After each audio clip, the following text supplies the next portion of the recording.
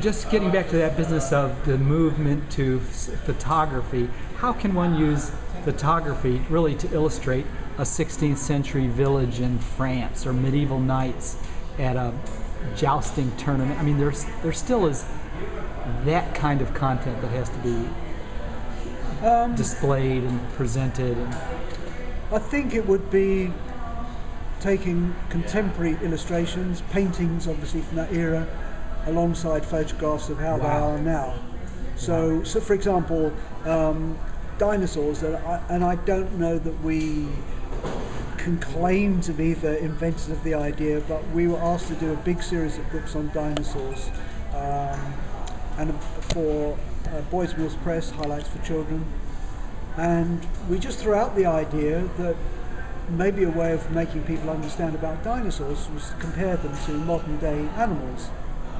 And so the book was based around full colour illustrations of dinosaurs, and alongside each dinosaur we had a photograph of a modern present day animal that effectively was doing exactly the same thing. You mean like eating, foraging, walking? Exactly, yeah. A big animal? Yeah. So meat eaters, plant eaters, I can see how that would help a child to sort of go one extra step. Yeah, so, you know, we were trying to say dinosaurs were not, that they were unique. They were not exotic. But they were not exotic, they were just animals. They're prehistoric and, you know, they look weird, but they're no different from the animals you see today. They live and breathe literally and survive exactly in the same way. So, you know, and again with science, which was my background, the fun part for me was always, and I still think it's true, try and make an analogy that children will understand. So once, for example, I was asked by a publisher, would you ever do a book about DNA for 5-year-olds?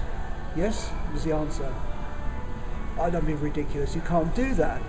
I said, well, why not? Why do that? Well, why not? I said, you don't call it DNA, you'll call it the magic code, you call it colour code or whatever. And you can describe exactly what happens with DNA in a way that children will understand. So it's your challenge is to find the analogy, find the handle that they will understand. And that for me, well, what a great wonderful challenge. Stuff. Yes. So, you know, I would say don't tell a 5-year-old about dinosaurs, about DNA, about theory of relativity. There's another one. Don't use the jargon. Don't use the jargon. Use the jargon that kids understand. But don't say to them, "Oh, that's too difficult for you." That's cheating children. That's not being fair to them. Your challenge as a disseminator of non-fiction is to come up with a way that they will understand, and that's what's great fun about children's non-fiction.